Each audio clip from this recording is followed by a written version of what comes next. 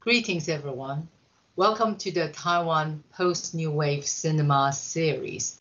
I'm Biyu Zhang, the Deputy Director of the Center of Taiwan Studies. This year marks the Center's 20th anniversary. We are very excited to launch this series to celebrate the Center's dedication to Taiwan Studies, bringing Taiwan to the UK and Europe. The Taiwan Post-New Wave Cinema series aims to investigate Taiwan's cinematic landscape of the past 30 years. It is really our pleasure to welcome Dr. Ting-Ying today, one of our center's regular contributors. Dr. Lin is multi-talented. She's an academic, but also she's an artist. She received her PhD in Media and Communications from Goldsmiths University of London last year. She is also an independent visual artist and was trained in photography at Central St. Martin's University of the Arts, London. She is now associate professor in the Department of Information and Communication department at Danjiang University. Her research focuses on contemporary Taiwan cinema, Hong Kong cinema, East Asian screen media, and visual cultures. Since her graduation, she's quite productive. She has already contributed several chapters in academic books, including 2 new books published this year, Concentric, Literary and Cultural Studies, that's one. Another is Sport, Film, and National Culture, both published by Routledge this year. And the other one is in Positioning Taiwan in a Global Context, Being and Becoming. That's last year by Routledge as well. Before we formally start the talk, I would like to thank our funder and collaborators, the Ministry of Culture Taiwan, the Cultural Division at the TRO, Taipei Representative Office in the UK, and also the Taiwan Film Institute for their support. Without their generous funding and continuous backing, it would not have been possible to launch such an ambitious project. So please be aware before we start formally start the session, this is recorded, and I would appreciate that you turn off your audio and video functions during the talk to enhance the quality of the session. You're also welcome to post your questions in the chat column, but I presume you should start posting your chat question probably 20 minutes into the talk. The chat column is actually on the top. There will be a squarey icon. You can post your chat. Could you make sure that you post only one at a time and keep them succinct? Our assistant curator, Xiao-Yi, will collate them and present them to the speaker. So may I just ask you to temporarily switch on your microphone and put your hands together to welcome Dr. Ting-Ying. Welcome, Ting-Ying. Yeah, good afternoon, everyone in the UK, and good evening, everyone in maybe Taipei. I saw some friends from Tokyo as well, and Hong Kong as well. And yeah, I'm Ting-Ying Lee, and I'm so glad to be here. And I'm from the Department of Information and Communication at Danjiang University, Taiwan. And first of all, I would like to say thank you to SOAS Center of Taiwan Studies for inviting me back to the Taiwan Post-New Wave Cinema series, which I'm also very excited about. And yeah, so I'm going to show you my slides firstly. Okay, so the title of my talk today is New Authors in Taiwan Post-New Wave Cinema, Hou Chi-jan, Lin Shu-yu, and Zheng Yu-Chieh. And in the following sections, I'm going to focus on the 3 directors from Taiwan's new generation filmmakers and to examine their individual styles, filmic themes, and filmmaking trajectories, while trying to position the significance of these three new authors in the Taiwan post-New Wave cinema. Okay, so at the very beginning, I'd like to raise the question to initiate this talk. Why do we need to locate new authors in the Taiwan post-New Wave cinema? By answering this question, I would also like to explain the aim of this talk and also the rationale of the research. Since we all know that Taiwan cinema has long been renowned for its new wave, the so-called Taiwan New Cinema in the 1980s, and also the second wave. I'm sorry. Ting-Ying, hey, may I stop you? Okay. Your shared slide has disappeared. Oh, really? Okay. So now you cannot see my slides now. Oh, No. oh, okay. So maybe once again. So, can you see? Yes. Okay, great. Thank you. Great. Sorry, I think the environment, there might be some problem. Yes. Okay, so how you can see the page? Okay, the slides or the authorship paradigm here. Great. So and also the second wave in the 1990s, which have marked the rise of authorship paradigm, focusing on the art house authors, such as, we know that Hou Hsiao-hsien, Edward Yang, Yang Dechang, and Lee and Tsai Ming-liang. And film scholars Emily Yeh and Darrell William Davis pointed out that it is the foci and authorship that Taiwan cinema has been positioned in world cinema studies and gained enormous popularity in global film circuits. Quote, we argue that precisely because of authorship, Taiwan cinema remains alive and energetic, especially in the context of world cinema, constituting an alternative form of popularity as seen in various international circuits. Quote ends. On the other hand, as Professor Song Hui Lim also points out, these Taiwan New Cinema directors and their works can be seen as a form of soft power that has built up Taiwan's cultural and diplomatic images in the global realm. So from these points of the above mentioned film scholars, we can see that the authorship and author studies have played a very significant role for Taiwan cinema. However, it should be noted that Taiwan cinema in the 1990s and early 2000s has encountered a downturn in the box office. Until 2008, it is a crucial year of the release of Wave Taiwan's pioneering film, Cake Number 7, 海角七号. This film has triggered the revival of Taiwan cinema with its enormous box office success and aroused huge popularity among the local audience, while also marking the coming of the new age of contemporary Taiwan cinema. And the new period of Taiwan cinema is generally called the Taiwan post-New Wave cinema, Taiwan后浪潮电影, or post-New cinema, and scholarly also by critics.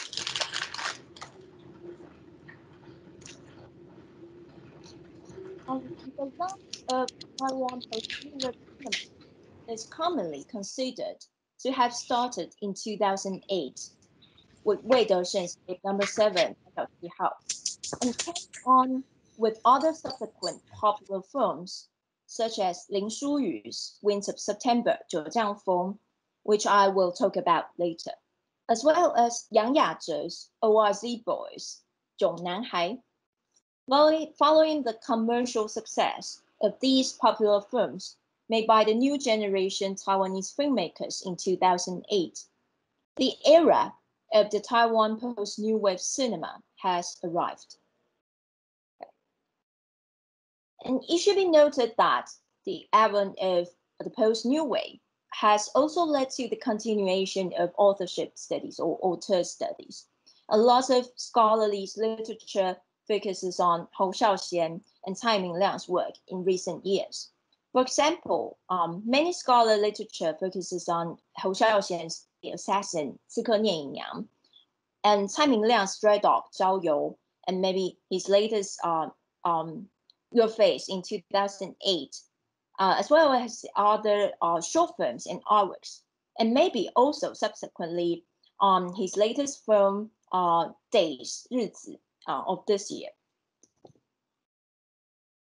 However, considering the non-Taiwan New Cinema directors, other than Hou Hsiao-hsien and Tsai Ming-liang in contemporary Taiwan cinema, only Wei Te-sheng and Midi, you can see from the left one, Zhao De-ying, have rather received attention in the international scholarly literature and global film festivals so far. To be specific, for example, the scholarly collection Taiwan Cinema, International Reception and Social Change, edited by Professor Cho Gui-fen and Ming-Ye Rousley and Gary Rousley, is a great example for the Taiwan post-New Wave cinema and Wei Te-sheng studies. There have been some other academic publications as well on the Taiwan post-New Wave cinema and Wei Te-sheng. On the other hand, we can see many international scholarly works and global film studies, film festivals have started to pay attention to Midi, Zhao De-ying, an art house Burmese Taiwanese director who centers on his experiences of diaspora and migration in his works. And there have been some researches and journal articles on Midi's works that have come out, as you can see on the slides. For example, like Professor Lin Song-hui's Auteurs, Pure Cinema, Ubiquitous Trafficking and Poverty as Problematic in Midi's Films, which is included in transnational cinemas. And also Melissa Melling Chan's Mail Order Brides and Methamphetamines, Sinophone Burmese in Midi's Burma Trilogy, included in concentric literary and cultural studies. And also Luke Robinson's Midi Network Aesthetics from Below and the Cultural Politics of Taiwanese Sub-Imperialism, which is included in Scream. But so far, we can only see Wei Te-sheng and Midi have rather received the international attention, either in the scholarly works or in the film festivals. In order to build up the entire picture of the development of the contemporary Taiwan cinema, we still need to explore more authors in the post-New Wave. And therefore, considering this research gap, this talk aims to investigate those under-examined new authors in the Taiwan post-New Wave cinema, while particularly focusing on 3 directors from the new generation Taiwanese filmmakers, which are Hou Chi-jan, Lin Shu-yu, and Cheng Yu. Okay, so in the following sections, firstly, I'm going to focus on these 3 new authors: early engagement, common engagement in youth romance genre in Taiwan post-New Wave cinema. And furthermore, I'm going to compare and contrast their individual styles, their filmic language they use, and their the cinematic aesthetics. In the second part of the talk, I'm going to examine their filmic themes and filmmaking trajectories, while also investigating the differences in their individual characteristics and significances in fiction and non-fiction filmmaking, also the social political concerns and international co-productions, respectively. Okay, so finally, the concluding remarks part. Okay, so now I'm going to move to the part 1, their early common engagement in youth romance genre, differing filmic styles and cinematic aesthetics. Okay. So Hou Chi-jan, Lin Shu-yu, and Cheng Yu have presented their first short film, around the millennium. And they made their feature-length debut or their second feature-length films around 2008. To be specific, as you can see here, Lin Shu-yu's first feature film, Winds of September, 九降风, was released in 2008. And Cheng Yu's second film, Yang Yang, was released in 2009. And Hou Chi-jan's debut, One Day, 有一天, was released in 2010. In other words, we can say that the time of their debut or their second feature film of these three directors approximately corresponds to the year of the rise of the Taiwan post-New Wave cinema. And furthermore, the other aspect I would like to point out is genre. It is crucial to note that Taiwan post-New Wave cinema has opened up a new path of genre cinema and commercial films in Taiwan. And there is a clear trend of genre-driven and commercial-oriented film production and consumption in the post-2008 Taiwan cinema, which can be broken down into the following categories, as you can see on the slides. For example, such as like local comedies, history films and epics, romance and teen romance, triad and cop films, horrors and thrillers, and so on. And among these genres, the one I would like to focus on is the youth romance genre or the teen romance genre. And according to Ru Xiu 老师, Taiwanese film scholar Ru Xiu Robert Chen, apart from the previous films of Taiwan New Cinema that address national and historical trauma in the Taiwan New Cinema directors' works, such as Hou Hsiao-hsien's A City of Sadness, 悲情城市, or Edward Young's A Brighter Summer Day, 孤岭街少年杀人事件. There is another side to approach Taiwan cinema as a cinema working out of sadness. That is a genre of youth romance films. For instance, 易智言's Blue Gate Crossing, 蓝色大门, can be seen as the forerunner of this genre in Taiwan cinema of the 21st century. Okay.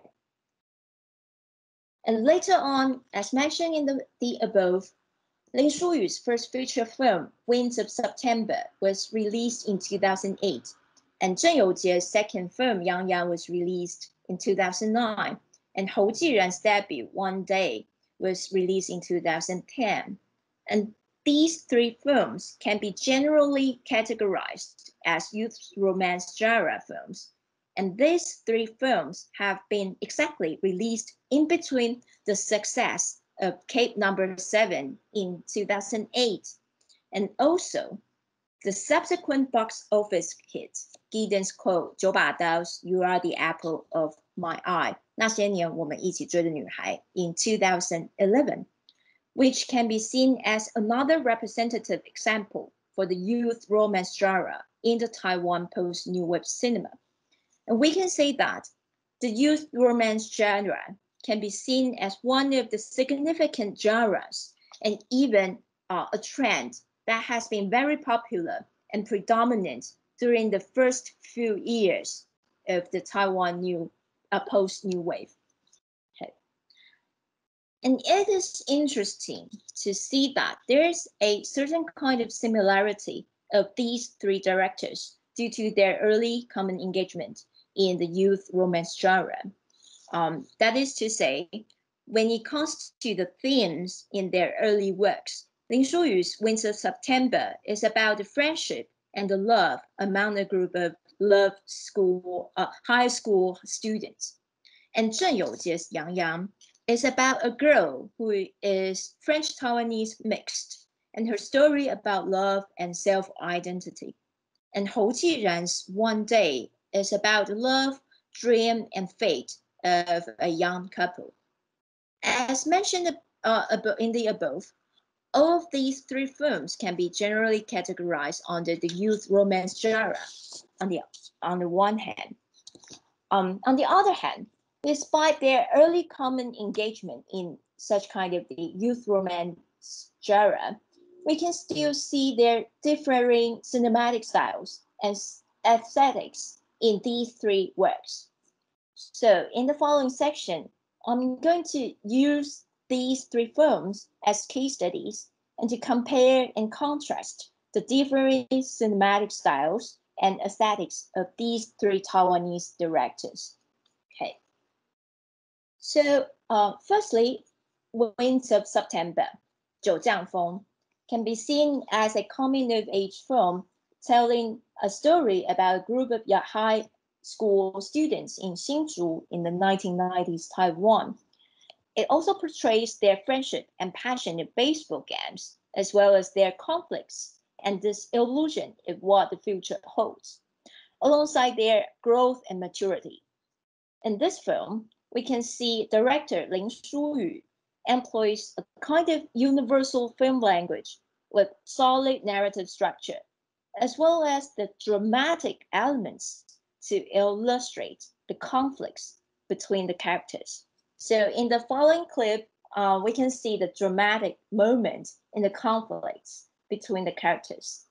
So from this clip, we can see director Lin Shu-yu is very good at using such kind of dramatic elements to create a kind of tension in the story. And he also creates a very obvious plot line and solid narrative structure. We can also see a very clear three-act structure in Winds of September. That is the setup, confrontation, and resolution. And we will talk a bit about Lin Shu-yu's universal cinematic style and film language later. And on the other hand, Cheng Yu-Chieh's Yang can be seen as a female coming-of-age story that focuses on the French-Taiwanese mixed Yang. The following clip is the very last shot of this film, which is depicting a sequence in which the protagonist is constantly running. And this long shot captures her perseverance and insistence of being a runner. And this sequence can also symbolize the process of her self-recognition and self-identification. So let's see this clip in Yang, which is about a bit long, about 3 minutes long, but this is a one shot, so which is I think another amazing shot in Yang. It should be noted that as for cinematography, director Cheng Yu-Chieh chose to use a handheld camera to shoot this sequence. And he's very good at using handheld camera to create a very close but very flexible distance between the camera and the characters. And this can be seen as his signature style of close humanistic observation. He continues to use the handheld camera in his latest work, Dear Tenant, 亲爱的房客, of this year. And this has also successfully created a kind of close but gently humanistic observation. In contrast, Hou Chi-jan's One Day, 有一天, is the most stylistic one among these three youth romance films. As we talked about last week in the Q&A session with director Hou, the surreal elements are very unique and the visual style is very poetic in One Day, which can be compared to other contemporary films from the Taiwan post-New Wave cinema. In the following clip, we can see the very poetic and unique visual style of director Hou Chi-jan, and also how he created such a dream world and the surrealistic elements in this film. So I'm going to show you the first clip in One Day. So the first clip is about a dream in which the protagonists meet an Indian guy on the vessel. We can see the cinematography is very unique here, and the camera movement is smoothly flowing, just like the characters' flows of consciousness in the dream world. Now I'm going to show you the second clip in One Day. So the second clip in One Day is located nearly the ending of the film, which shows the tragedy and the fate between this young couple. As mentioned by the director Hou Chi-jan himself last week, he particularly used a shallow focus shot to create such kind of uncertainty in the film. And this can also refer to the segmented memories of the characters in the dream. It should be noted that it is his such kind of the surrealistic, poetic, and beautiful visual style that made him as a unique author in the Taiwan post-New Wave cinema. Okay, so now I'm going to move to the part 2. I'm going to talk about the differences in filmmaking trajectories and their individual significance to Taiwan post-New Wave cinema, which are fiction and non-fiction filmmaking, socio-political concerns, and international co-productions. Firstly, I would like to start from director Hou Chi-jan. We know that Hou is a talented multidisciplinary director who has been focusing on both fiction and non-fiction filmmaking. As for his fiction filmmaking, he has created surrealistic cinematic worlds such as One Day, 有一天, as we just saw in the clips, and also his second feature-length film, When a Wolf Falls in Love with a Sheep, 南方小羊牧场. And this one is also with very unique and dreamlike visual styles, which can be seen as his personal signature cinematic style that made him as an author in Taiwan cinema. Considering his non-fiction filmmaking, he has examined and covered various important issues in Taiwan's post-war cultural histories via his documentaries. For example, his documentary, Taiwan Black Movies, 台湾黑电影, in 2005, exposed the social realist crime films in the early 1980s. And this documentary is still very important to Taiwan's cinema studies. His next documentary, Ode to Time, 40年, examines the Taiwanese campus folk songs movement, 民歌运动, led by a group of local singers in the 1970s, which also explores the complex identity politics and the relations between Taiwan and China. His later documentary, Banana, explores the life story of Gao Juhua, the daughter of Gao Yisheng, a political prisoner during the period of White Terror, and her life as a legendary singer in a paying club. Via his non-fiction filmmaking, we can see director Hou Chi-jan has visually rewritten alternative Taiwan cultural histories from various angles, which is equally important to Taiwan cinema as his works of fiction filmmaking.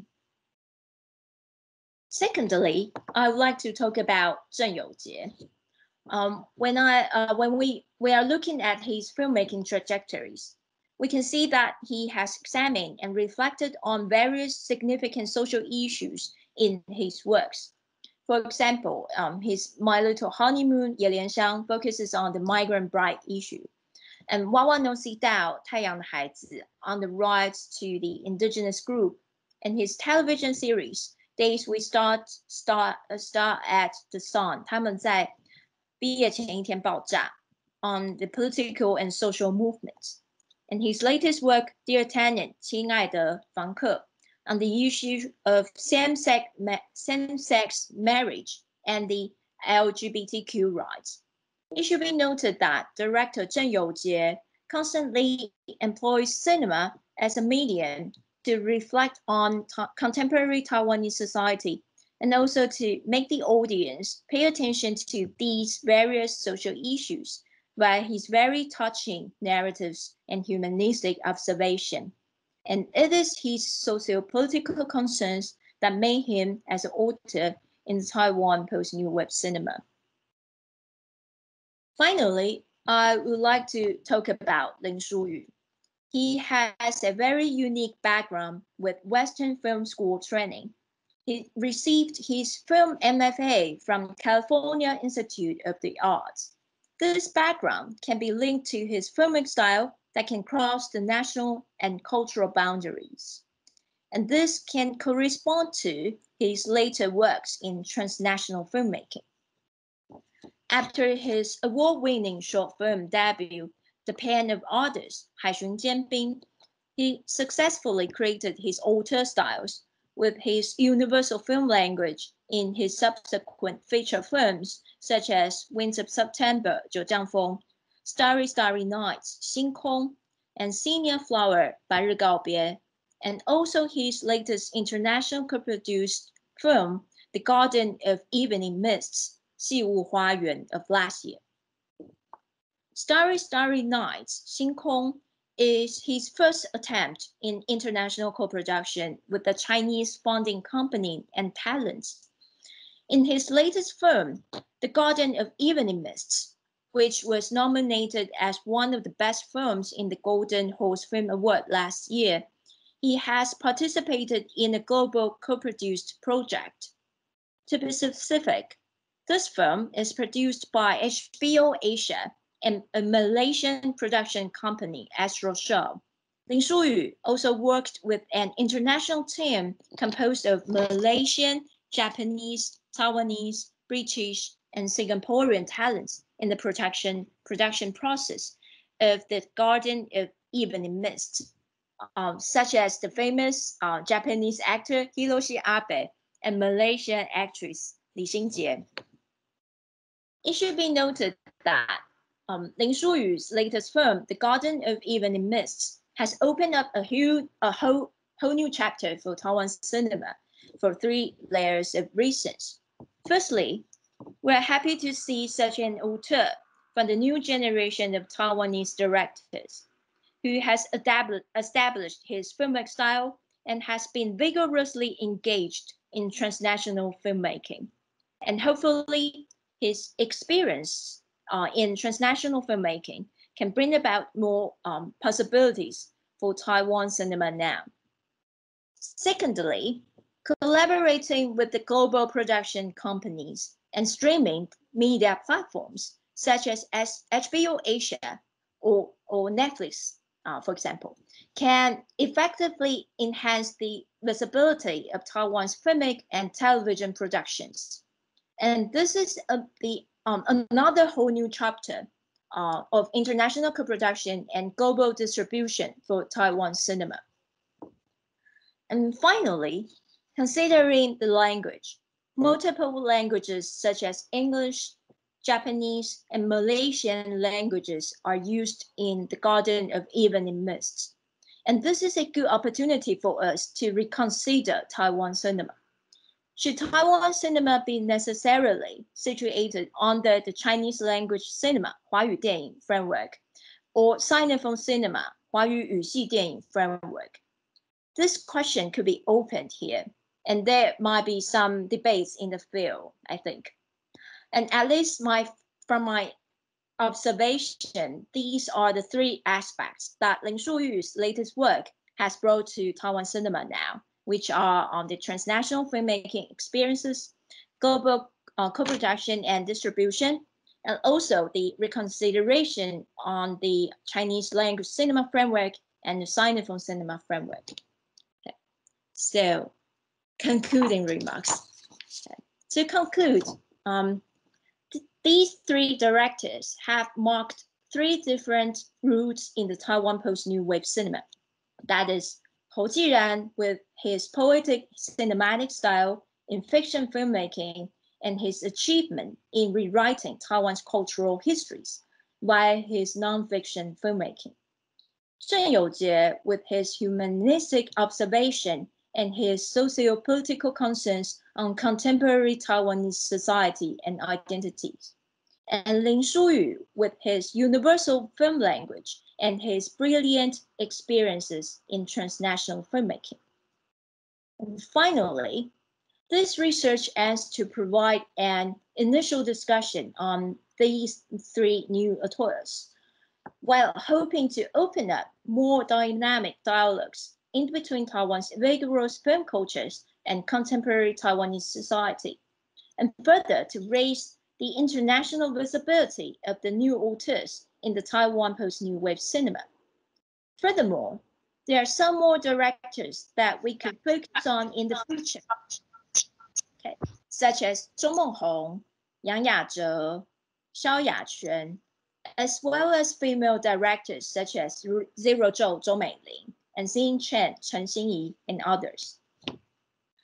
In the end, this research also helps to build up a new discourse for the research on the Taiwan post-New Wave cinema and the new auteurs, while also hoping to see how the works of these new auteurs could work as a new form or a new force of Taiwan's soft power, either by international film festivals or global streaming platforms, which can shape a whole new national brand for Taiwan in the field of cultural diplomacy and also world cinema studies.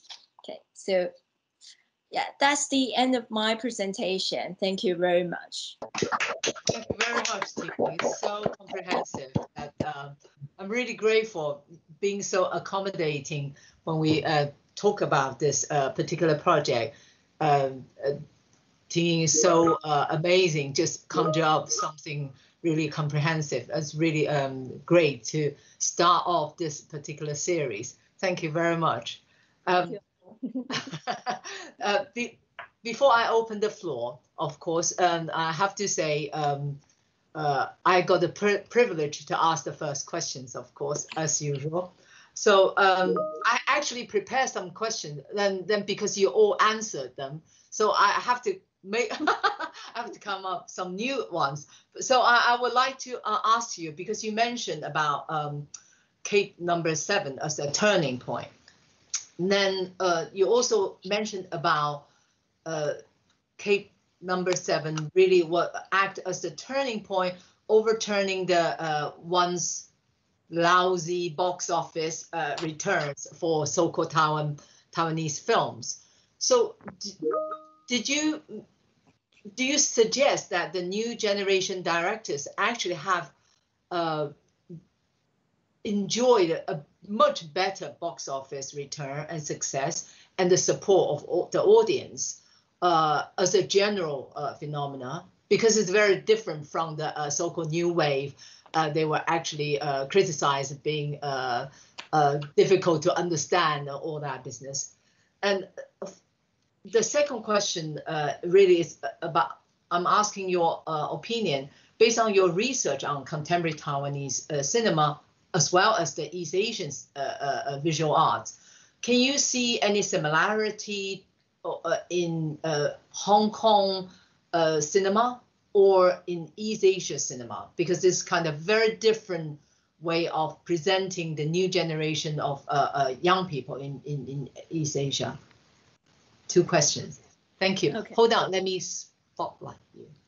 Okay, thank you. Yes. Thank you, Vicky, for the two questions. Oh, Director Hou. Hello. Thank you for joining us. So maybe the first question could be answered by Director Hou as well, because he himself is in the industry. Okay. Yes, so, but maybe you should go first. Okay, I go first. Okay. I think yes, because we can see there are several blockbusters happen after 2008. But I'm sure that maybe Director Hou has kind of the in-industry point of view, can tell us some more stories about that. But I have to add one thing, because of this year is a kind of the year influenced by COVID-19, and the Hollywood blockbusters cannot produce that much. So so Taiwan cinema this year could be a better year than other years, because the local audience could choose Taiwan local produced film rather than other like American blockbusters or something.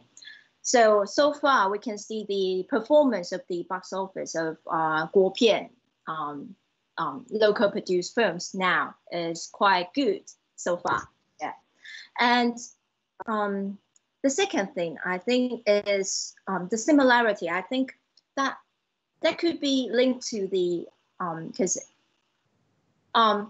because in Taiwan our industry is still quite small, but I think our government they try to learn the lesson from for example South Korea, because South Korea they built a really solid national cinema brand and even distributed and very popular around the globe.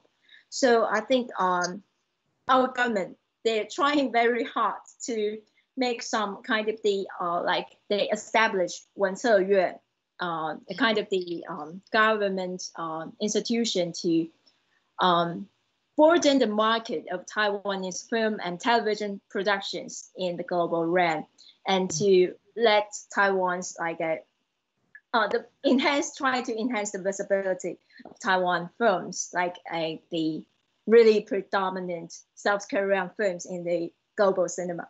So I think we're still growing, although it's a bit far, but we're still pay the effort now. So maybe Director Hou, would you like to answer a bit your insights from the industry? Do you think at the time in the post 2000 wave it would be better than the previous time?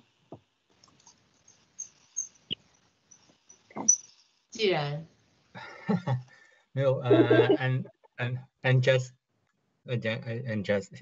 to be audience here. And as your question, I think the 2000 wave it's just a process of that particular time, and I think the filmmaker and the society environment just reflect the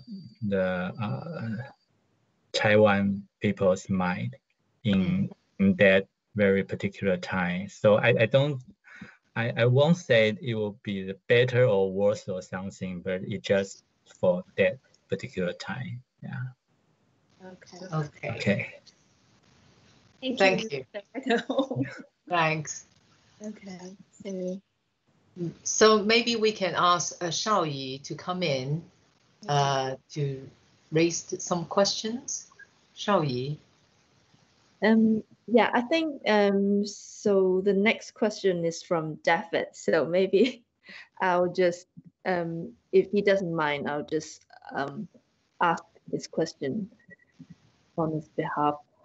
So David is asking if Ting-Ying could comment on how supportive the government is towards this new generation of filmmakers. Thank you. Okay. Okay. Again, because my view would be not really, really comprehensive enough. So maybe if Director Hou, you want to say something, please welcome to add some more points. I've heard that some filmmakers in the industry, they say that the government does not really that they are not really supportive, even though they have different policies and different, like 国片辅导金 also on, because Taiwan, the industry of Taiwan cinema, or the audience of the local cinema, they still tend to be, attracted by the American films, or maybe right now Japanese films, anime, animation film now. Maybe the 鬼灭之刃 or something. So Taiwan's local film is confronting lots of competitors right now. So I think the government should set some more solid policies, maybe like in South Korea's, from South Korea's experiences, like a 国片配额制度, something like that. Yeah.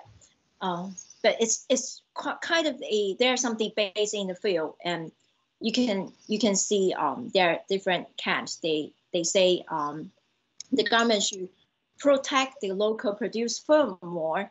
But the other camp say that we should let the audience choose what they want. So that's the current debate between the ratio of the local films in the theaters now. So I think there are still some more problems or something that we can improve as for the policies of the government to support the filmmakers. Okay, so maybe if Director Hou, you want to say something about the policies, things or something, you can add.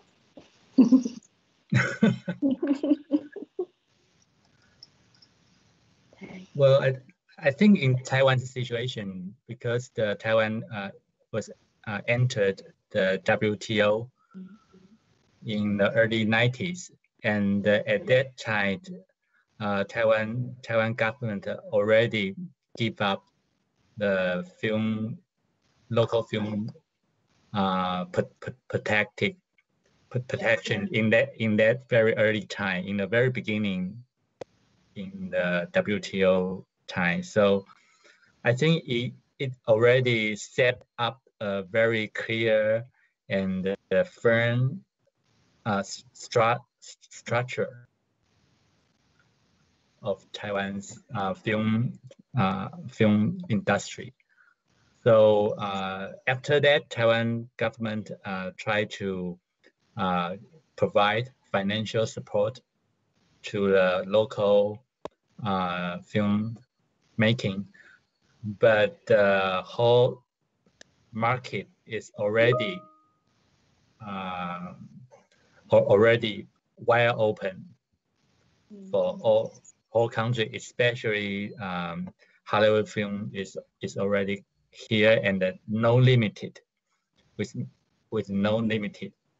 So I think so that maybe is the structure is already set up. So I think now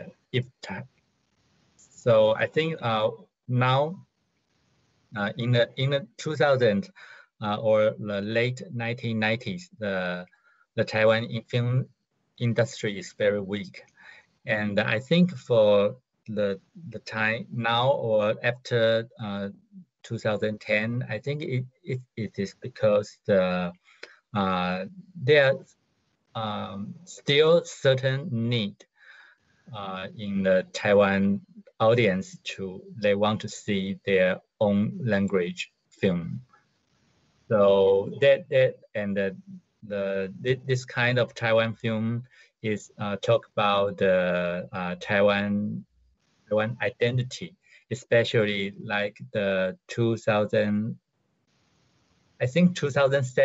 练习曲, and then the 海角七号 Cap number 7, and all this film is about Taiwan land market, Taiwan view or Taiwan people, Taiwan local story, and that is not Hollywood film can say. So I think for now there are still some Taiwan film industry can survive. That's because this local need. Yeah. Thank you. Thank you. Ting-Ying, would you like to come back? Yeah, I'm here. Oh, okay. Xiao-yu, would you like to follow up? Yeah, I'm just seeing if Ting-Ying has anything to add to the question. If not, I think the next question is from our audience, Kivan. So Kivan is asking, has there been any musicals in the recent past from Taiwan? Yeah. Yeah, there is some musicals. There were some musicals. For example, Wei Taiwan's, after he finished his city ballet, his famous epic film, and he was doing a project called 叫什么? 52 hertz. Yeah, 52. Oh, yeah. Yeah, I think that's it. Yeah. 52赫兹的什么？对，就是 there is a musical, which is about the love in the urban scenario, an urban setting, and I still remember that director Wei Desheng brought that film to London in 2016 also, 17 also. Yeah. That's a little piece of musical that was very different from his previous work, which were talking about the Taiwan's national histories or Taiwanese identities or colonial histories or so on. So that one is quite different from his previous work. And what else? Musicals. Yeah, but No, go ahead. Yeah, you can go first. How about? No, I wonder whether you will categorize Tsai Ming-liang's the whole as a musical. Okay, yeah, I think Tsai Too director. old. Yeah. He loves like old songs and like a really nostalgic musical elements. So he loves that so much, and he himself loves to sing that old songs or something like that in like a private sector or public sector. So I think he added that kind of the musical sessions in his work to make some contrast between the isolated characters and also the very hilarious musical session. So we can see Xiao Kang and in contrast with Yang Gui's musical beautiful debut or something like that. So I think Tsai Ming-liang's case is quite unique because his musical elements is still belongs to the category of art house because that's his like a creative art to put that musical into his work. But I think for the works for the general public, maybe there's some more possibilities for Taiwanese filmmakers to create more musicals, like for the general one, like the 50 Hertz I Love You, quite contemporary and quite urban. And maybe I heard that there is a real musical, but not in the film, which is talk about the Taiwanese Taiyu Pian film industry, Taiwanese language cinema film industry before. That is called Taiwan 有个好莱坞. That is a musical in the theater. Yeah. Right. Inspired by Taiwan's previous Taiyu Pian film industry. Yeah. So that's so far I could think of. Yeah. Okay. Thank you. So our next question is from our audience, Jessica. So thank you for a wonderful talk. At the beginning, you mentioned that there's a research gap in Taiwan post-New Wave cinema, with only a few exceptions like Midi, Z, and Wei Desheng. So what are the possible factors for the under-examination of post-New Wave auteurs? Does it have to do with the oversaturation of youth romance genre to a certain extent, or the increasingly blurred line between art house and commercial tendencies? Yeah, thank you. Yeah, I think yes, because you can see that Wei Desheng's case and Midi Z's case are quite different and really, even we can say opposing two cases, because one, Wei Desheng is really for the public, and Midi Z is really for the art house audience. And we can see that I think yes, because in the post New Wave Taiwan cinema, we can see that the filmmakers, they try to mix the genres and also mix their like artistic styles or aesthetics into the different genres. And that kind of the blurred line between art house or commercial tendencies may not that, I'm not sure if I'm right, but I think for like the audiences, the the movie, you know, the art house global streaming platform.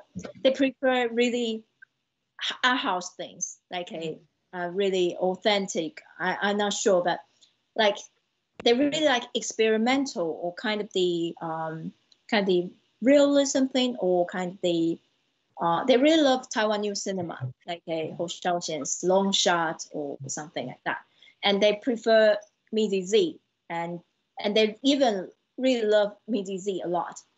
And I think in contrast with Wei Desheng, because Wei Desheng's status in Taiwan cinema is like we know he kind of rewrites the history, colonial history, by his several films. So he's so important in Taiwan's historiography things.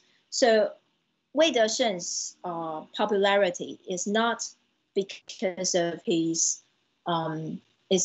aesthetics, but his significance in Taiwan's I don't know, academia or cultural histories or something like that. So the scholars focuses on Wei Desheng because of his ambition to rewrite history.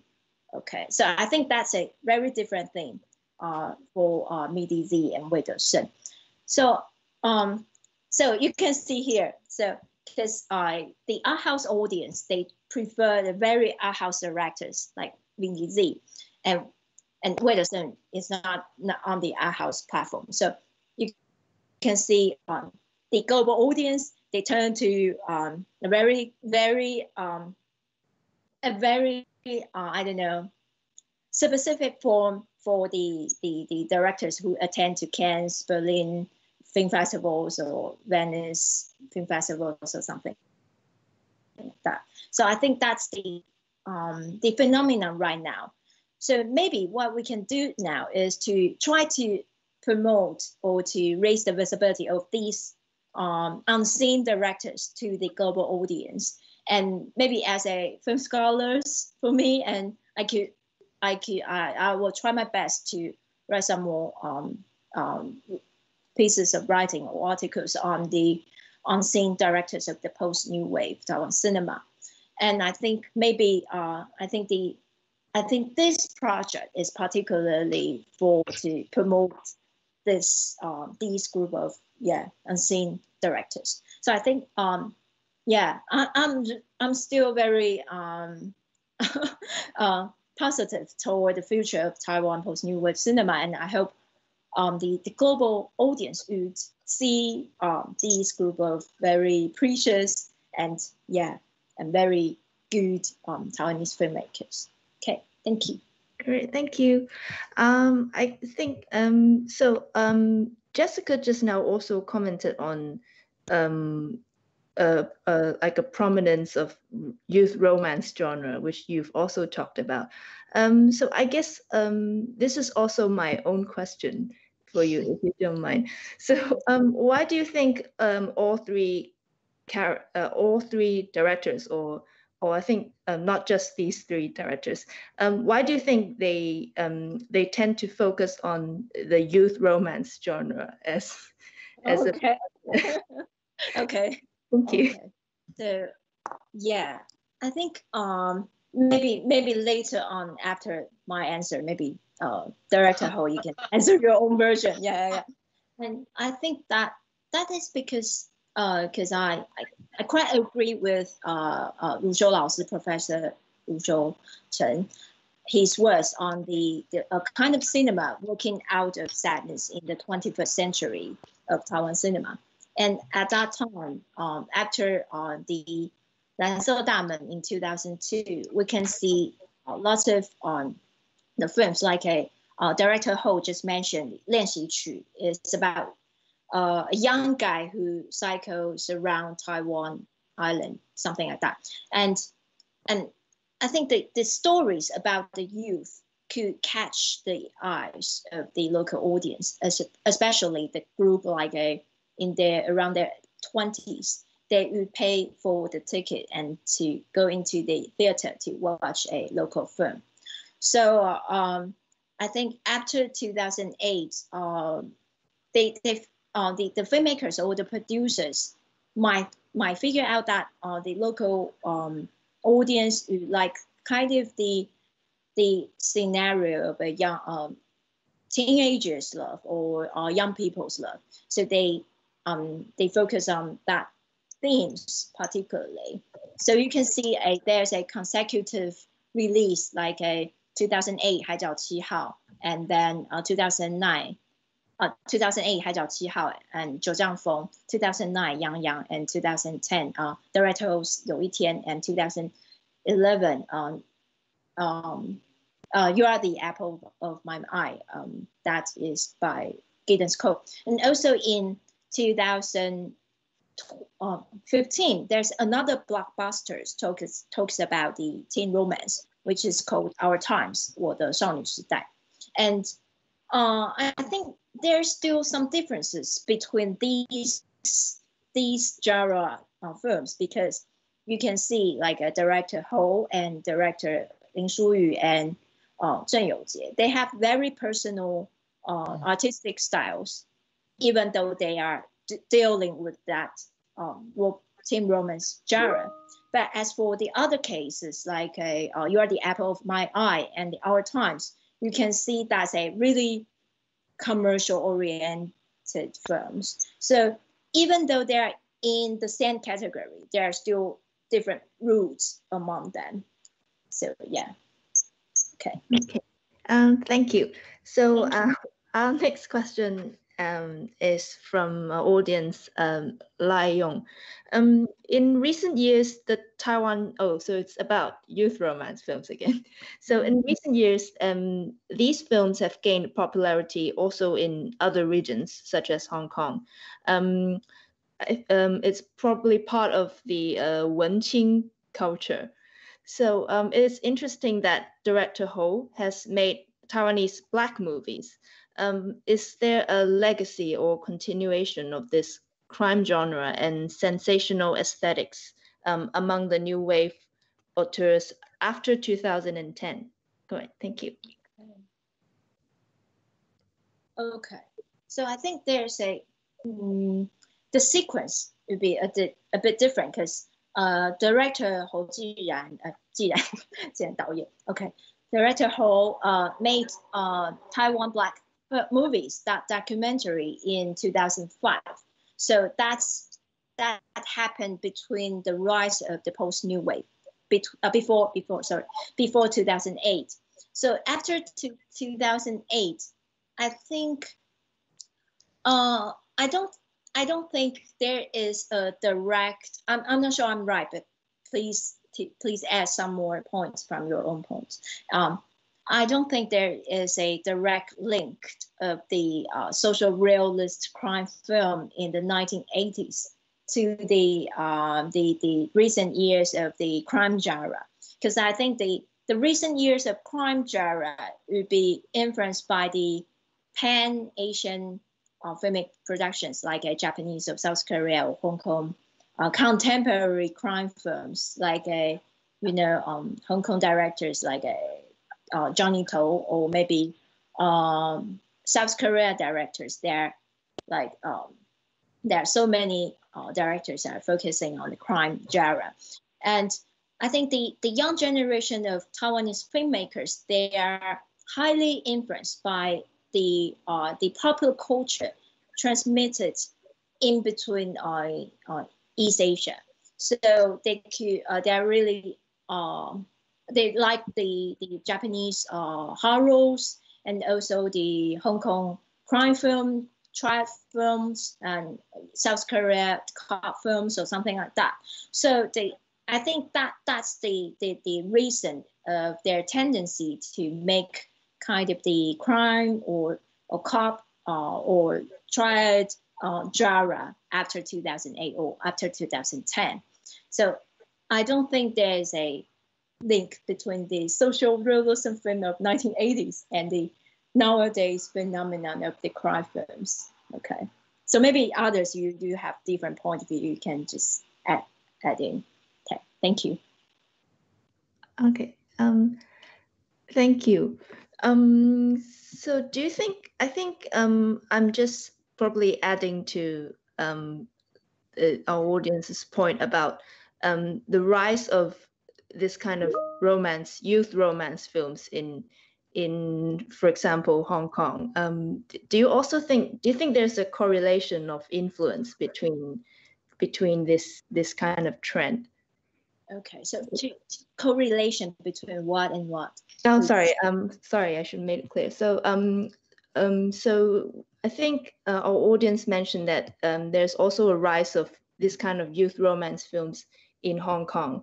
Okay. So yeah, do you think there's some kind of influence? Okay. Oh, thank you. I still remember that last week when director Hou talked about the element of 小清新. Yeah, yeah. So last week we talked about that things. So I think when we do have kind of the youth romance genre, which was started exactly from 2008, 2002, 蓝色大门, and that kind of the trend of 小清新 or 文青 kind of the distributed to Hong Kong and maybe other areas or something. Yeah, so I think there should be some influence because, for example, because I'm also doing kind of the contemporary Hong Kong cinema studies, and there is there's a very latest film called 幻爱. I don't know if you have heard about that 幻爱.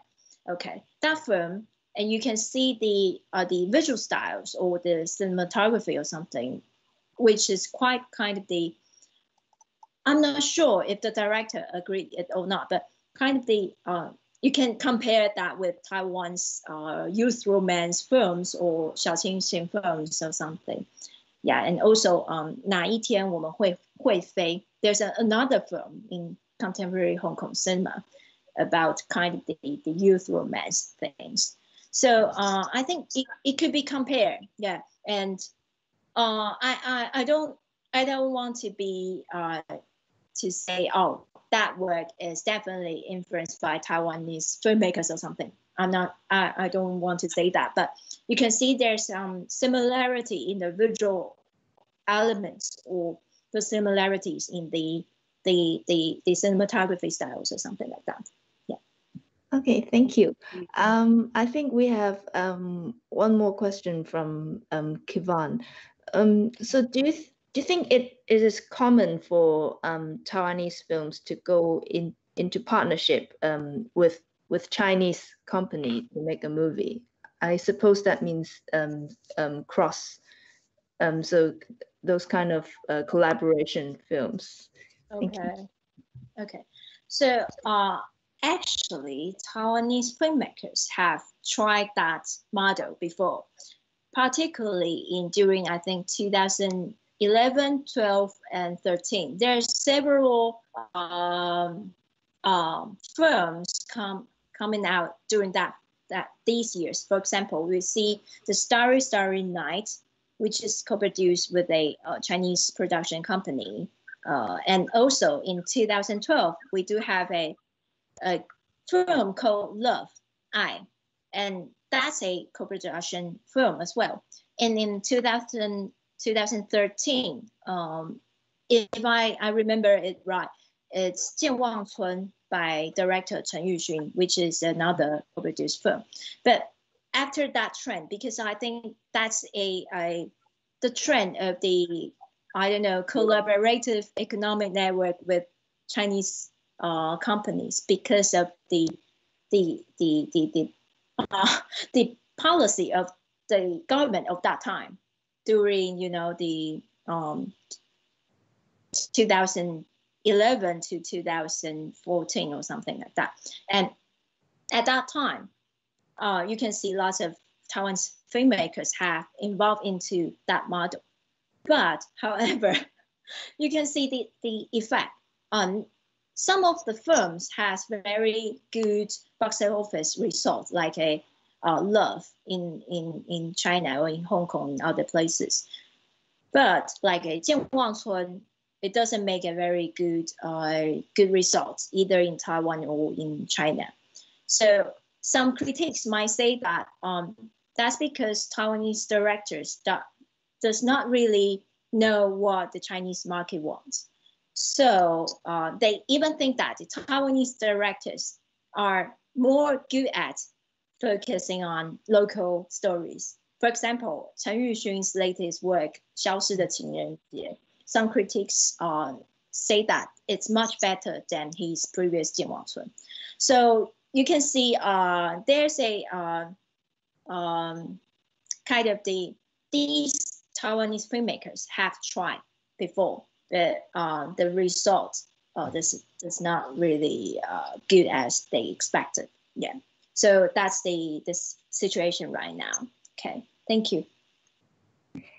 Okay, thank you. I guess the next question is actually my own question. Okay.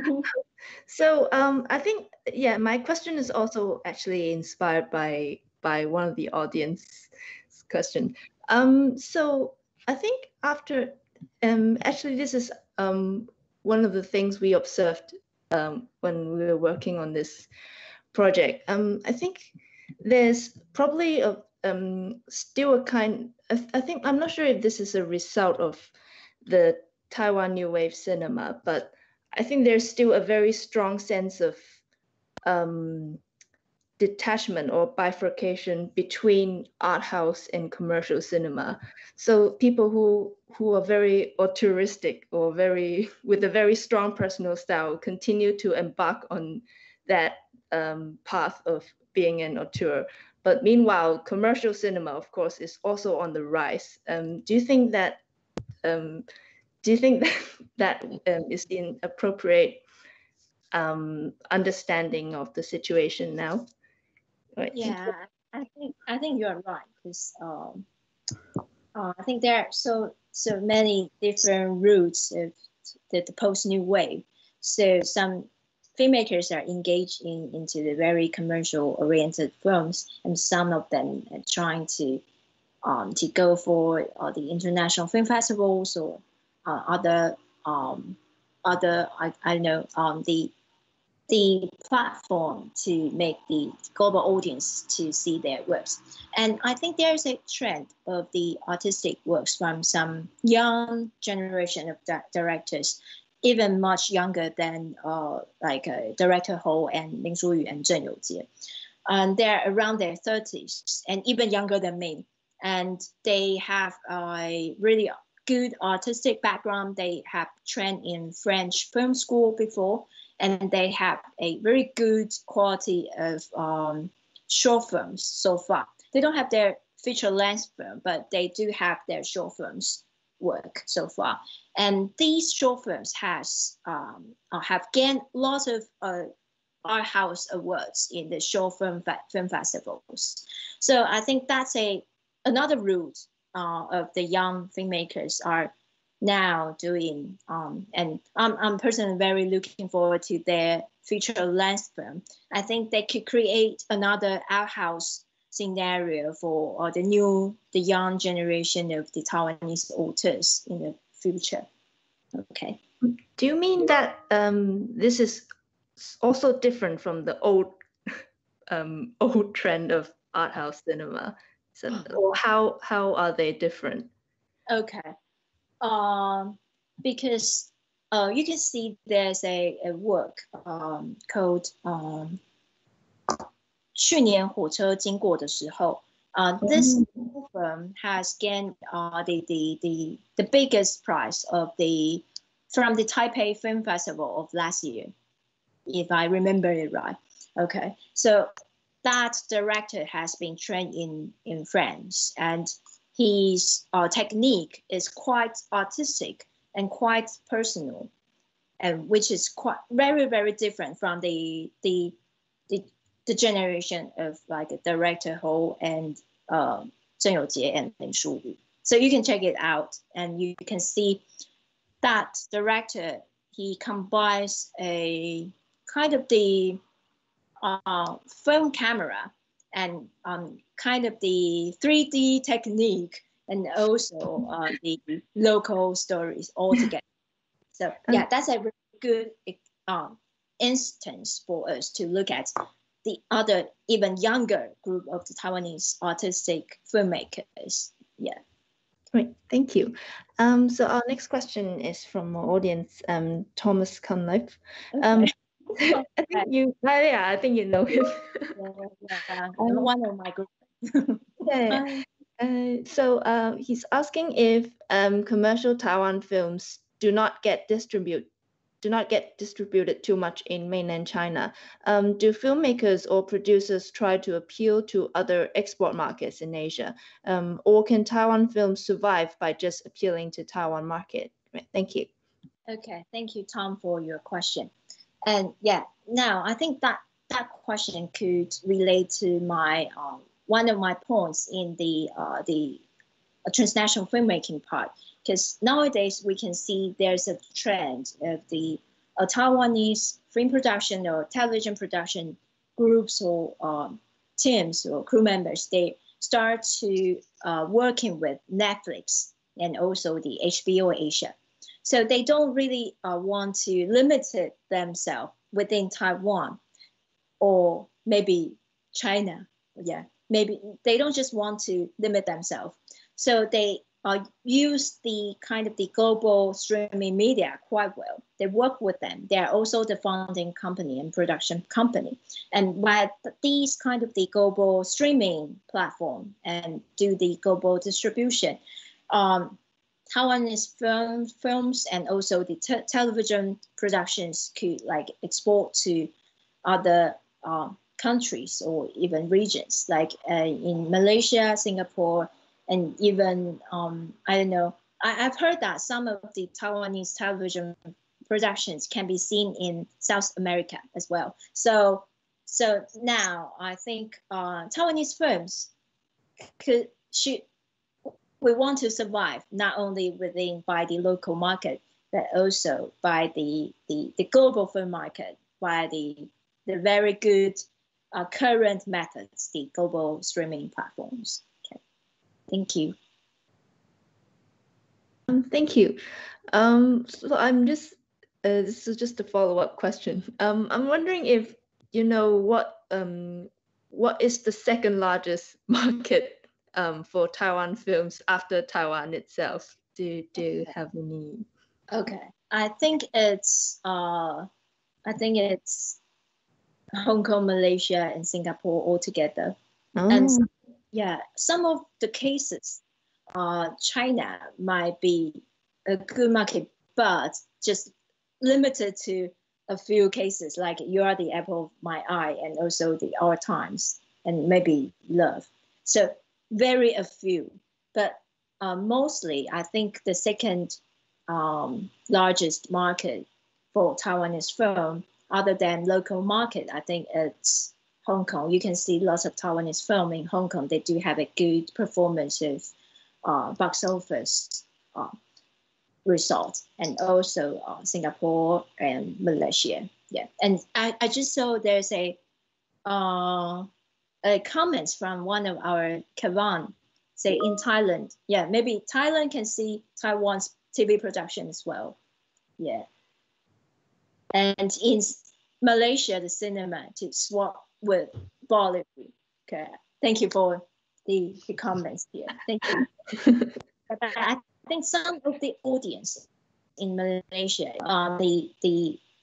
because some of my students, they are from Malaysia, they told me that they do watch Taiwanese films and do watch Taiwanese television episodes in Malaysia, because they speak Chinese and they know about the popular culture of Taiwan. So I think it happened as well.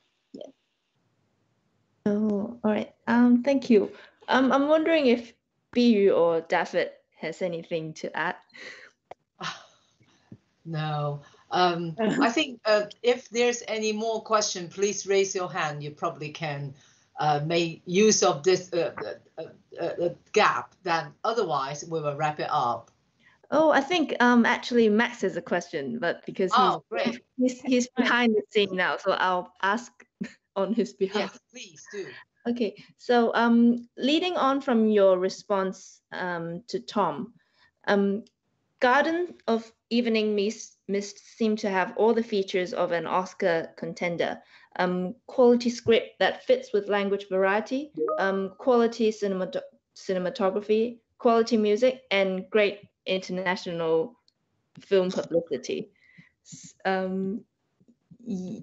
Yes, so his question is this an indication of Taiwanese post-New Wave cinema's distinctive character? Yeah. Okay, so I think that's not a distinctive character, but a unique case. But I would like to say more about Lin Shu-yu's latest work, Garden of Evening Mist. And you are right, that film has very good universal film language with beautiful cinematography, music, and even lots of different visual styles and costumes. And even I think the actor and actress play very well in that film. And I think that's a really good example for Taiwan cinema now to broaden our I don't know the scope of filmmaking, like in South Korea or other largest film production countries. So I think the Garden of the Evening Mist could be a role model or something for contemporary Taiwanese filmmakers to learn. And maybe someday we do have a very good film like Fong Junhao's work, latest work, the South Korea one, who just won the best film of the Oscar.